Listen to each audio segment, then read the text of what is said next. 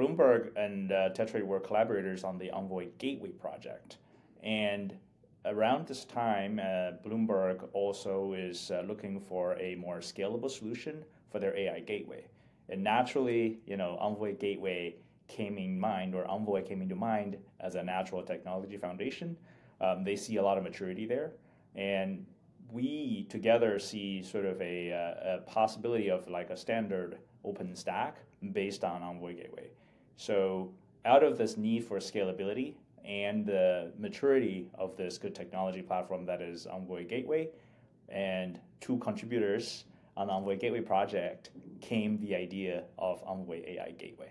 Hi, this is your host Swapnil Bharti, and today we have with us David Wang, Head of Product Management and Product Marketing at Tetrate. David, it's great to have you on the show. It's great to be here, Swapnil. Good to see you again. It's my pleasure.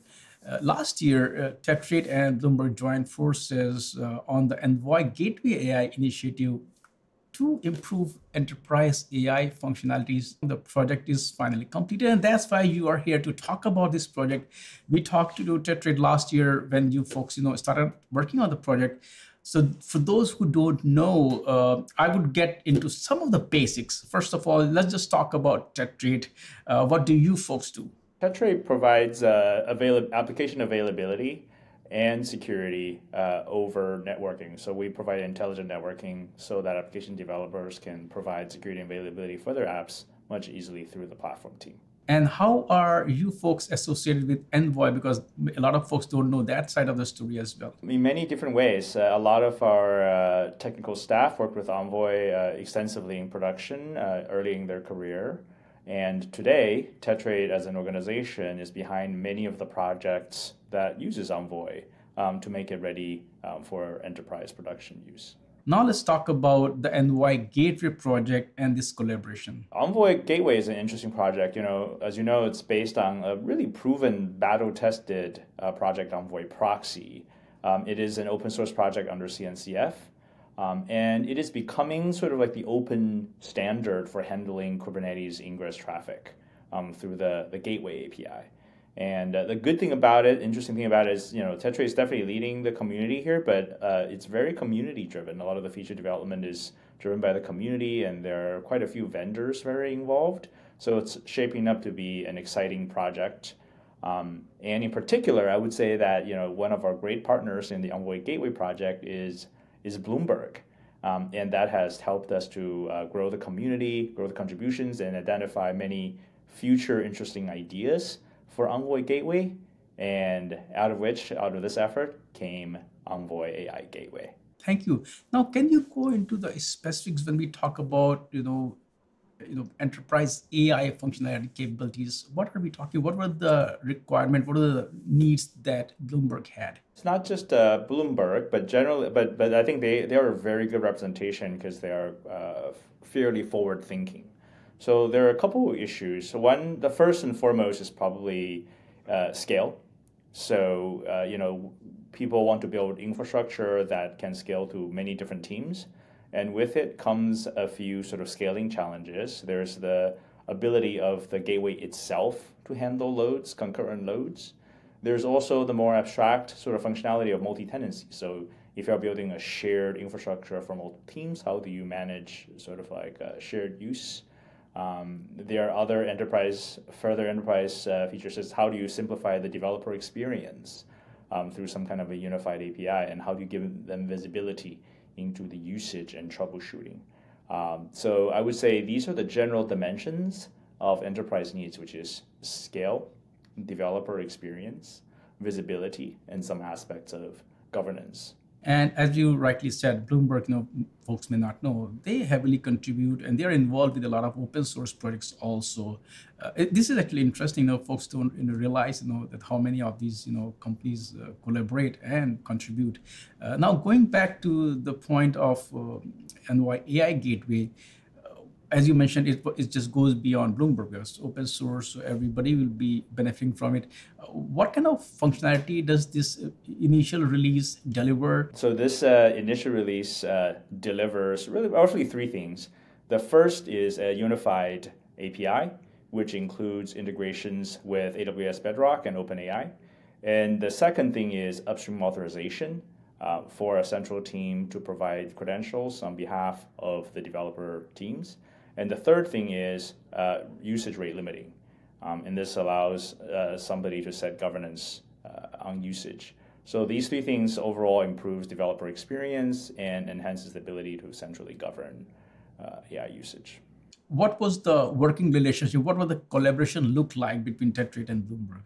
Yeah, so I would say that we are the driving force behind a lot of the code contribution. So there's a lot of sort of, I would say, information sharing about the priorities of enterprise features as well as community. There's a lot of very active coding work, like code reviews and design reviews. And there's also a lot of desire to include as many of the community members as possible. So, if you think about some of the earlier features I mentioned in this first release, Unified API for AWS and OpenAI, I forgot to mention there's also upstream authorization and usage rate limiting in this first release as well. These features were all heavily collaborated on and contributed by engineers from both companies. Can you also talk about what was the initial goal? What led to this collaboration, this partnership? As I said earlier, Bloomberg and Tetrate were collaborators on the Envoy Gateway project.